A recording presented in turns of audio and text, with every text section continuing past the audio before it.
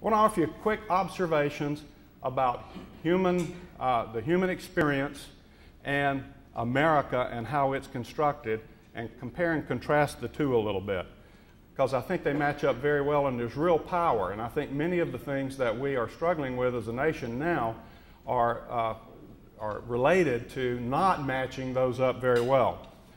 Humans, we all have a common desire.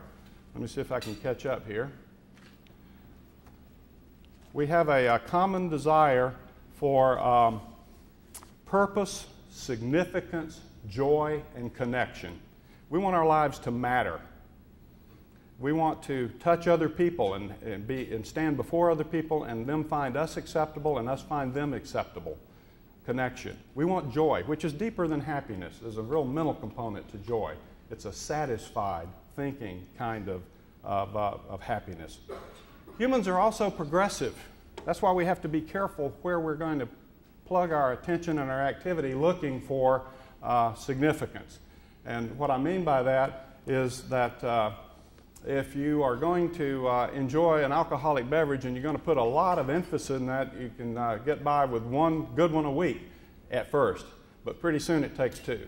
And pretty soon you find yourself one a night, and then pretty soon two a night, and so on. Why? Because we're not long satisfied where we are. It's built in. It's true, no matter what we plug into our lives looking for significance, we want more of it. I think it's the curve in the boomerang put there by our Maker to bring us back to Him, personally. It's that universal, and it's that